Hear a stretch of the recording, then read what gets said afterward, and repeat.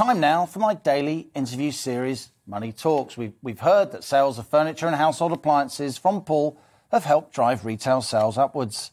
And today I'm talking to Scott Woodhead. He's CEO and founder of YOLO, a thriving online retail village which sells a vast range of products. YOLO started on the kitchen table in North Yorkshire back in 2014. It now owns and operates multiple brands that sell across almost 50 countries. And YOLO has a multi-million-pound investment deal with garden furniture company Amazonas. And here he is, Scott Woodhead, my latest guest on Money Talks.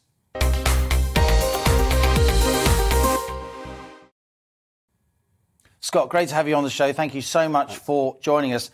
Tell us how the company started. What were you doing before? Yep. And what gave you the mad idea of starting your own business?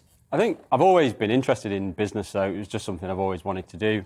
I used to work for a big company that sold GPS, and I remember the first time I went, I was really inspired by their offices and just the thought that like one person has created this business out of nothing. And so, despite being told they couldn't. Exactly. That's often happens when you start a business, right? Other people say, you can't do that. Yeah. If it would work, it had already been done. Yeah, exactly. So what's different about you that made you think, actually, I can do this? Well, I mean, for me, the big motivation for starting it was to create a company where people enjoyed coming to work. Because a lot of businesses these days, it's like going to school, isn't it? It's like you have to be there at a certain time, you have to wear a uniform, you take your lunch at a certain time. So we really wanted to create something where we get the best out of people, and by getting the best out of people, that then translates into us doing great things with our brands and what we do. So tell us about the business before the pandemic and how the pandemic impacted you. Yeah, so, I mean, before the pandemic, we were growing quite nicely.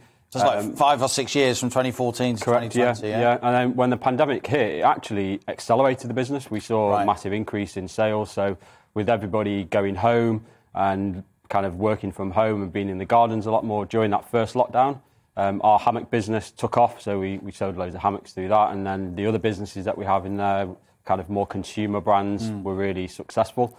So it all kind of played nicely out for us, to be honest. And then I guess as we went into that second one, we still had some of that momentum.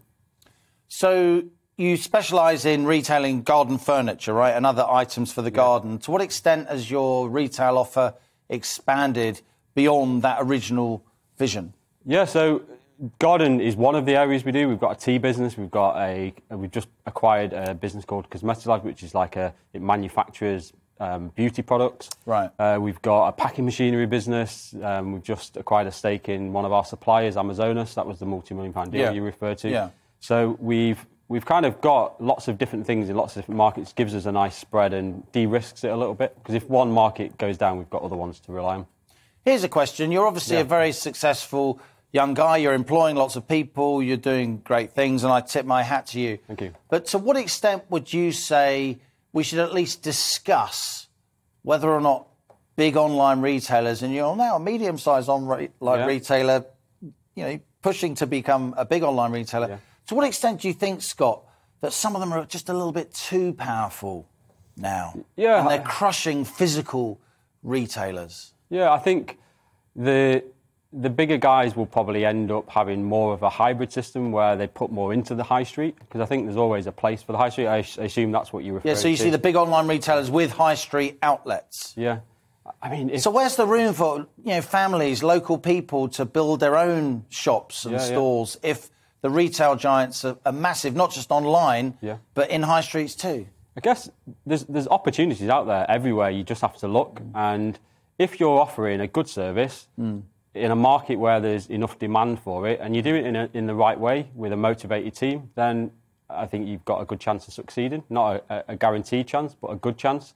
I think some of the big retailers, the reason they've got big is because what they're offering is what people want, right? And what would you say to Scott Woodhead back in 2014 that you now know that you didn't then, that you wish you did? It takes longer. Everything takes longer. I think that would be because when I first started, I had aspirations that we were going to be here, within 6 months, and everything just takes a bit longer. So I think patience would be one. Just be patient. Yeah. One step in front of the other. Be consistent with what you're doing, and if you're doing the right things, you might have some success in that. And what's a typical day for somebody like you who started and runs their own successful business? Is there a typical day? Not really. No. I mean, you do everything really. So you have your finance hat on, you have a marketing hat on. We're not quite at that stage where I can step back and lots of other people run it. I'm still heavily involved in it, and I like that. You know, I like spinning the plates.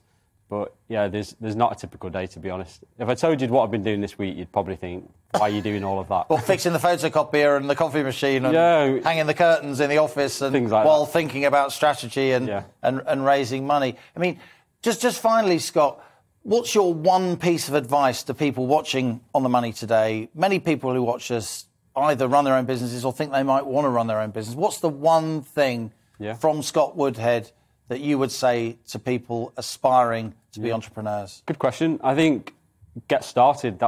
You've got to start. A lot of people will be possibly thinking about starting a business and they've been thinking about it way too long.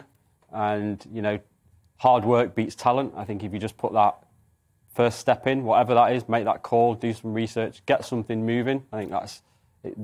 When you start something, it creates momentum. As they say, ready, fire, aim. Exactly, yeah. Great Scott book. Woodhead of YOLO. Great to have you here. Yeah, thank you. On The Money, as our latest Money Talks guest. Stay in touch with us. We'll be really pleased to hear how your business goes in the months and years to come. Thank you for having us. All the best. Scott Woodhead there of YOLO, my latest Money Talks guest.